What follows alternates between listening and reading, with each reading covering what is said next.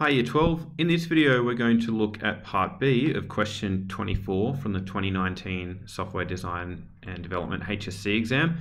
This question's worth 3 marks. In part A, we looked at this algorithm and we had to do a desk check on this algorithm.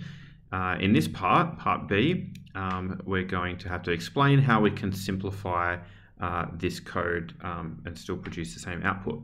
So let's read through part B. The logic of the code on the previous page is correct. So the logic of this code here is correct and working fine.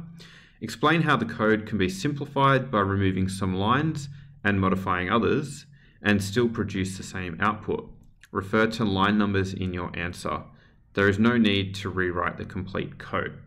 So if we have a look at the algorithm, there are some lines of code here that are completely unnecessary, so they can be removed altogether, and some lines that can be changed to be improved. So we get line 1, we have x equals 1, then we get y, and then in this repeat until loop, we keep setting z to y.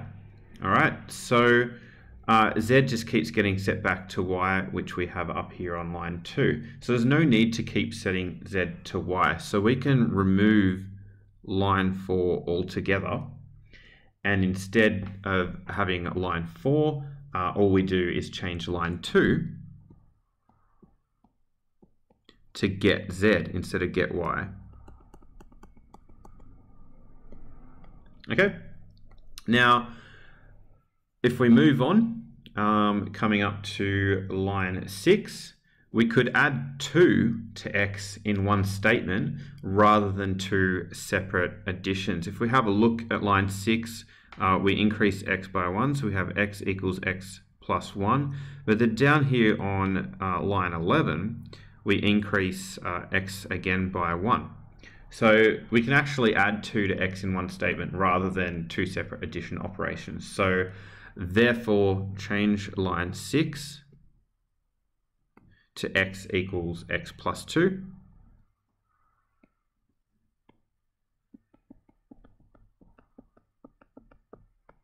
All right, and then we can remove line 11. All right, so that's gone now.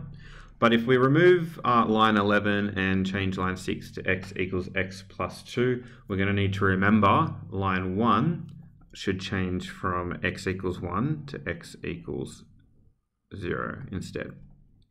Okay. Also, there's no need to recheck if x is less than 8 on line 7 because we already know that x is going to be less than 8 as before that, because before that we check if x is less than 7. So if x is less than 7, then it's definitely going to be less than 8. Okay, so we can actually remove lines 7 to 9. Lines 7 and 9, and we would just have print x multiplied by z without that being inside an if statement. So that could just be unindented over there, move to the left a little bit, and that's it. So that's how we can simplify the logic in this code. Some lines removed and then some lines just modified a little bit to improve that code and simplify it a little bit.